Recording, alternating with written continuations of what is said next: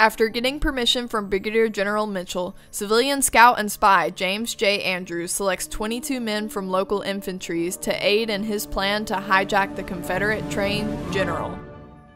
His plan was to ride it north to Chattanooga while doing as much damage as possible to the Western and Atlantic Railroad line along the way. The raiders made their way south in civilian attire, pretending that they were from Fleming, Kentucky, looking for a Confederate unit to enlist in. Thankfully, this not-so-foolproof story lasted them long enough to make it to the rendezvous point. They boarded the General and rode it to Big Shanty, where it stopped for a breakfast break. With both the passengers and the crew off the train, Andrews' group seized their opportunity to capture it for themselves, avoiding the suspicion of local sentries rather miraculously. Come on, boys, come on. It's orders from Beauregard. We can't keep the General waiting. The conductor, William Fuller, saw the train pulling out without him, and along with some of his other crew, they attempted to chase it on foot. When this proved rather nonsensical, they grabbed a nearby handcar instead. By cutting a telegraph line along the way, Andrews' men blocked the communication that was needed to take place to warn the other stations of the stolen General. Unfortunately, they didn't have enough time to do much more than that.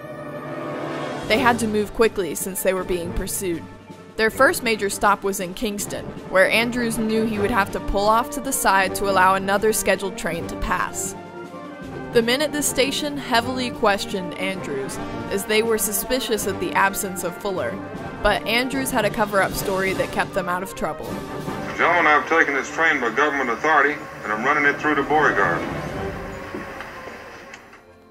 They were then made to wait for unexpected extra trains and cargo behind the scheduled train, which were being sent in as reinforcements due to a Union advance that Andrews did not anticipate.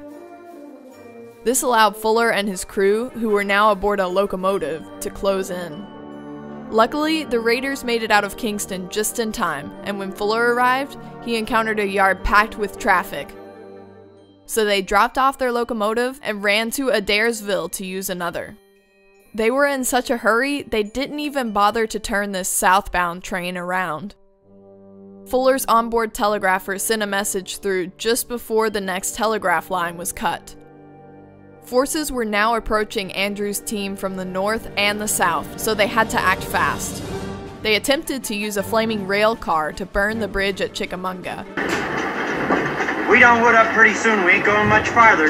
Once we set that first bridge afire, we'll have plenty of time to hunt for wood. But couldn't get the car to light.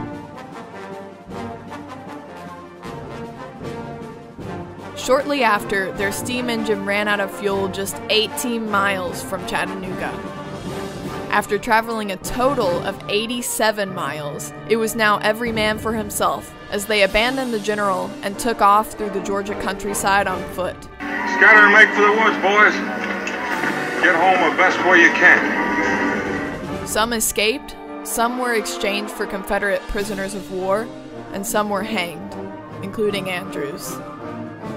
A number of the raiders were awarded the first ever Medal of Honor, many posthumously, but Andrews was not eligible as a citizen. You fought in your way, I fought in mine.